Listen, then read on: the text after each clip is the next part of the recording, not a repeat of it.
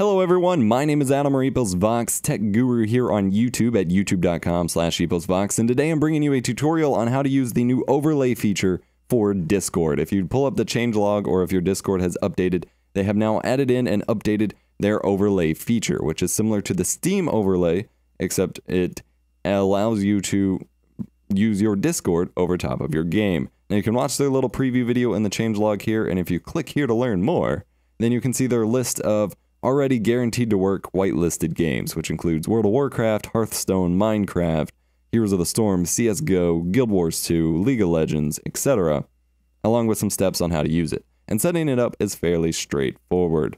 So I'm going to minimize Chrome here. So you go to your user settings, which is this gear icon next to your name, and go to games.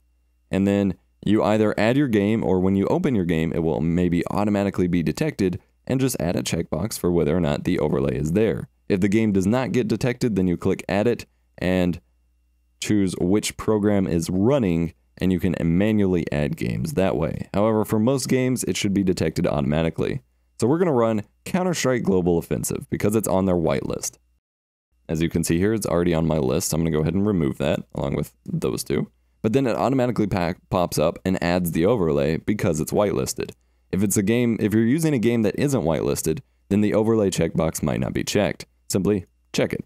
Then come over here to the overlay settings, and it will tell you that it may trigger a false positive in your antivirus. Just ignore it. Then you have a checkbox for enabling the overlay universally, as well as a keyboard shortcut for it.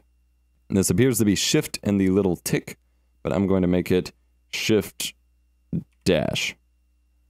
And then you can choose whether or not avatar sizes on your overlay are large or small, whether or not it shows display names, only when speaking, always, or never, and then display users, same thing. And then click done. And then you come over here to your game, and you can see there's the Discord overlay up here. It tells you what the keyboard shortcut is. So I'm going to hit it, Shift dash, and boom. Here you can see various chat rooms, and you can pull up the chat rooms that you're in. And I can choose general, and that can join the voice chat here. I do not want to be in a voice chat right now, so I will disconnect.